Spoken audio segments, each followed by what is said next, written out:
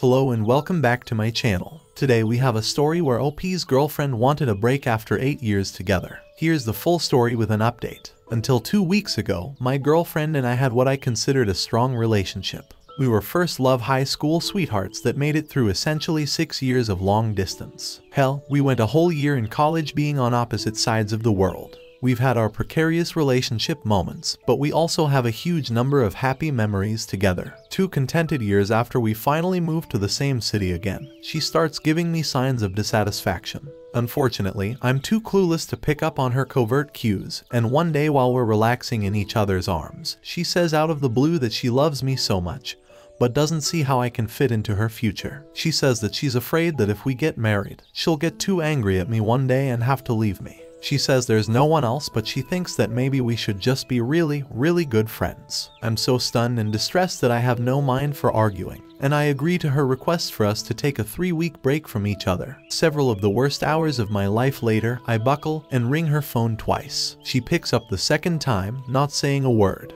I tell her I'm panicking. She tells me to take that energy and put it to something productive. Okay, I manage to emit, by acting on the advice of a good friend and a remarkably concordant interweb, I haven't contacted her since. It took only a horrible day or two to realize I'd become a terrible boyfriend, having taken her completely for granted. Yes, she made mistakes too, like plotting about how she'd break with me instead of communicating with me directly. But I think my transgressions were worse. After 2 weeks of tortuously unceasing thought and research about the matter, I have taken active steps to become a better man. I started exercising nearly every day. I cut out the video games and distracting videos almost reflexively. I made time to see friends. I began examining whether I was making the most of my career. Most importantly, I am increasingly confident and ready to identify and act on my desires rather than wait for good things to happen to me. It is hard, of course, to claim success when it's only been 2 weeks and when I'm probably still subconsciously motivated to get her back. I blocked her on FB, signed her off my Netflix, and hid everything physical from sight that reminded me of her. But even so, she's on my mind so much, the fact that we are simply on a break prevents me from moving on completely. Still, now that I consider myself an increasingly functional adult and not a passive emotional parasite, I feel I'm ready to resume the relationship if she is. She's an incredible woman, and I believe that we can have an incredible relationship now if she's willing to give it the chance. My gut tells me to take action to demonstrate that I'm not the wait around type I used to be, but I don't want to give her the impression that I'm reliant on her the way I used to be, by making some sort of unilateral romantic gesture. To satisfy both of these urges, I plan to wait until time's up for any contact, but have us meet on my terms, not hers, and to demonstrate the changes I've made in my life through my manner, and not with an upfront speech, unless she asks me about my thoughts directly. In terms of getting back together, well, since she did the cutting, I think she needs to do the sewing, if it's to be done. And I'm only going to let her back into my life if she's willing to accept that she needs to communicate more effectively with me in the future. If things don't pan out the way I'd like them to, then I'm handing her a bag with everything she's given me over the years and moving on. No friendship, no nothing. I basically agree that since she wanted the break, she should reach out. I would conduct my life as if the relationship was over. Either she will use this break as a means of fading away or ask to meet in order to formally break up. Personally, I'd say that if she does want back after 3 weeks, and I'm giving a 25% chance of that happening, you should tell her that you need another month or so. This is not to be a prick, but to give yourself the time to turn the efforts that you've made at improving yourself really take hold and turn into these positive habits. It will also give you a lot more perspective regarding your relationship and why you fell into some of your negative behaviors. Good luck. Just because she wanted a break doesn't make you a loser. It's easy to take this rejection personally, but the fact is, people change and grow a lot in their late teens to mid-20s. Just try talking to her about what changed so you can learn from it and move on if that's what you want. You need to ask yourself why she asked for a 3-week break from you and be with you again forever. It's quite obvious, don't you think? You were together since she was a teenager, and she never really got to experience what being with other guys is like. This is basically her one and only chance to sow her wild oats and get pounded by guys. Whereas she would have taken her time had you settled with being good friends. The 3-week deadline probably means that she'll want to get with as many guys as she can. You need to face the fact that this is already happening. And as much as it hurts, you will have to find a way to move on. Even if you do decide to forgive her and even marry her, what chance do you think you'll have at a happy marriage? You will likely grow to resent her for what she's doing now. It's pretty selfish of her to string you along during this time. If she had any respect for you and the 8 years you had together, she should have forced a complete break from the relationship. My advice to you is to take some serious time away from this relationship. Experience the world for yourself. If you do improve, do it for you and not in hopes of getting her back. She's already gone. You should go too. There's so much still to see, and so much that will actually change you to be experienced. Maybe eventually changing into the person she wishes you were, or into the person you ought to be.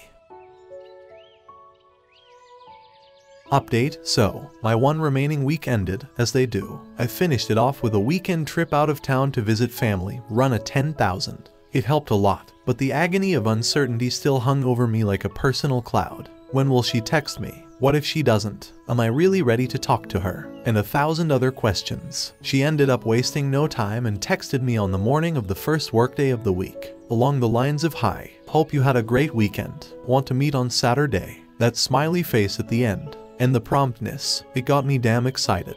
But I quickly realized that the positivity of this text meant one of two things. 1, she was all pumped about getting back together. Unlikely. 2, she was excited for this new chapter of friendship in our lives. More than likely. I texted back a time and place and she agreed, with the same suspicious enthusiasm. Well, I was certainly a sap while we were dating, but I'd educated myself enough in the last few weeks to know that being friends with your ex does not lead to good things unless you are both well and truly over each other, particularly not for the dumpy. So my game plan for the conversation became no to friendship, qualified yes to dating again.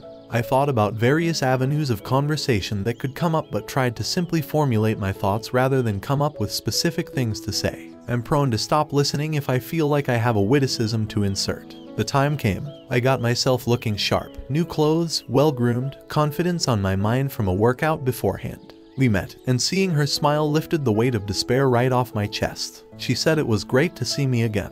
The elation didn't last too long, of course. We talked casually about things we'd done in the last 3 weeks, and the knowledge that I'd been purposefully excluded from what she'd been up to brought the hurt right back. All of a sudden she was into EDM, my favorite genre, and was making plans to go to concerts and festivals, when all she'd wanted to do before was drag me to ballets and concertos. I remained stoic. No pathetic weeping this time. The first thing she did when we sat down to start talking about next steps was to ask me what I thought. I may have done the wrong thing here by diving right into the past, asking her when she had started thinking of breaking up and whether she had tried telling me directly what was wrong. I had felt it was necessary to ask those questions to address the communication gap between us, but she was already on the verge of tears by the time she explained to me that it had been a few months, that she'd been waiting for the time when I had myself most together, and that it was just the way she did things to make up her mind on things and act on them. Okay, well then she turned to me and said again she'd been talking for a while, so what do you think? And even though I had been planning to pursue her on this point of better communication and let her approach the make or break, my emotions and my needs started effing me good at this point. I responded with something like, I want to try again to make this work. I feel like I saw something click in her head at that moment. She turned away. I don't remember everything that was said, as our conversation lasted over an hour. But what unraveled was that she hadn't fundamentally changed her mind during the break, apart from realizing that we were very compatible. She didn't want to keep our old relationship even so. I told her that our old relationship was dead, but that we could start a new one, that I'd worked on myself and that I lived a healthier life now.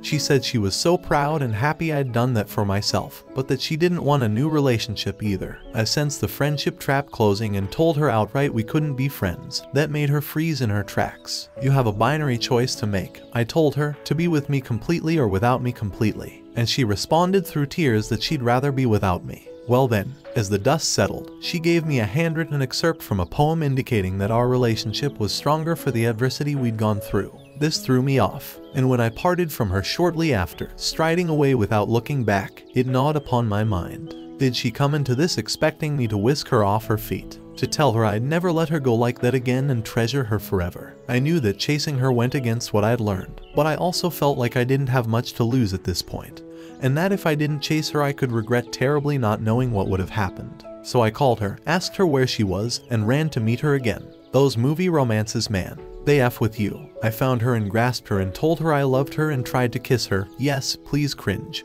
And as you would expect, she wasn't all, "Oh, I hadn't realized how much you loved me, now I love you again." She was more like, "Okay, so I have to explain myself all over again to you." It was good though, because this time she made it very clear what she was thinking. Not in a cruel way, but in a way that I could understand. She said repeatedly that she wasn't ready for a new relationship right now with anyone. She reiterated that she would rather risk me never talking to her again for the rest of our lives than to start a new relationship with me when she wasn't 100% ready. And despite my protest, she said she would leave it to me when I wanted to see her again. I said of chasing her down, this was a mistake. She said, "No, I really appreciate it." Yes, present me interjects. That ego boost from knowing for sure you're still the one in control is nice, isn't it? She was really torn up though. I have never ever seen her that unhappy. We parted ways again, and this time we really parted. I do see now that I was only partially ready for the conversation. I'd improved my lifestyle, but I was still too driven by my fear of being alone. Still, even as mediocre as I performed, I think it was better to get some finality from it than to postpone the thing or to not meet at all. And I don't even much regret chasing her, because it helped me really clarify what she thought, helping me to realize that she'd stopped loving me romantically before we'd even broken up, despite still loving me platonically. As I thought about it more the last few days, I came to realize that I've been blinded by the superficial qualities of this woman. She has so many it would have been impossible not to be if she hadn't forced me away. She's attractive enough to have been approached on the street for modeling gigs. She's heiress-level wealthy. She's very articulate and on her way to becoming a world-class scholar. And the sex was effing amazing, back when she was willing to do it. She could tie a knot with a cherry stem in her mouth, and she wasn't a fan of protections. She spoiled me for so long. Planned vacations for us to the Midwest, to the Caribbean, to East Asia, wrote me long love letters while we were long distance, got all my friends together for a surprise birthday celebration when she didn't even know most of them. I reciprocated about 10% tops. I'd never known anything else, and I had no foresight, so I took this all for granted. But oh, there were cons. She has class but is terrible at establishing rapport. I'd introduce her to my friends and she'd clam right up, mute and distant as the Statue of Liberty. As a result, I felt obligated to abandon my independent social life to spend time with her and her friends, which wasn't healthy, as I'm finding now rather acutely. She hid our relationship from her dysfunctional family for the whole 8 effing years because we have such a good thing going. I don't want to get them involved. I always felt like I never knew an important part of her because of that, as well as the fact that she's Christian and I'm not. But most of all, I'm realizing that our relationship was inherently unequal. At one point around year 4, when the cracks in our relationship were starting to show, I asked her why she loved me. She responded simply with the children's book Corduroy, in which a lovingly naive teddy bear is purchased and sewn up by a little girl. If only I'd also been handed the cautionary tale of what happens to Corduroy when the girl grows up. Even if she didn't consciously intend to, I feel like my ex used me as an emotional crutch to get through college. She admitted she started planning the breakup right after her master's graduation, plying me with gifts to keep me around until the time arose to find actual marriage material. And so, while I struggle a bit to keep my head afloat in a sea of regrets about how I could have fixed the relationship, feeling like I was so close to reigniting the spark, seeing myriad friends get married, who've known each other much shorter than my ex and I. Among those regrets is that I didn't break up with her myself sooner. I was so frightened of losing the best thing in my life that I refused to ever examine what it was doing to me objectively. If I had, I might have realized that I was being sucked into a one-way dependency which could only end badly, one way or another. Even with all this said, I have to wonder if it's possible for us to get back together as a couple someday, on new and different terms. The problems while we were dating may have been fixable with proper communication, and the primary reason she gave me for not trying again was that she wasn't ready for a relationship.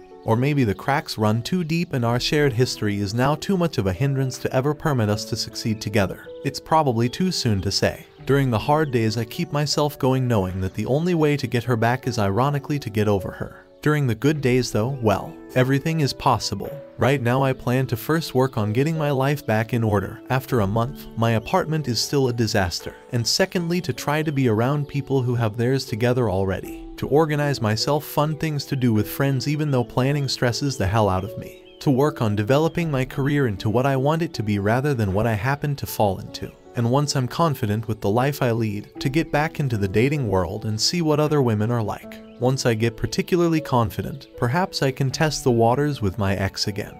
But I'm not making any plans now to do so, and I'm not contacting her or responding to her with more than a polite, curt response if she contacts me, until I reach that point. I welcome your thoughts, even those telling me what a dope I am. I do have one specific to ask advice about. She pleaded me not to return the things she's given me over the years, because I want us to be able to look back when we're old and see how much we loved each other. But it's a effing large bag of stuff I've got, and I don't know if I'll ever want to look at it again if current circumstances prevail.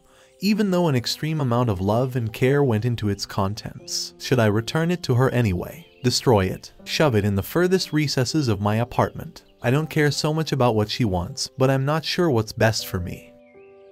If you were to ever have a chance getting back with her in the future, and you don't, it would be through you being effing awesome, and completely different than the romantic fool you proved yourself to be during the endgame. Here is the sad truth. It would be nice if your SO would stop and tell you as soon as she senses her attraction to you weakening. That is crazy rare. Much more frequently is the relationship on her side dying a slow death, and when she finally doesn't give a F about you anymore, then is when she'll have the courage to tell you it's over, because then she won't care how you react to it. For the wise man, there are clues this is happening. The most obvious being a decrease in lovemaking. That was your red alert. I'm sure you've learned a lot from this. Never do what you see in the romantic comedies. Focus on getting your crap together, try to enjoy being single for a while. You're definitely on the right track, and will be better than ever in no time.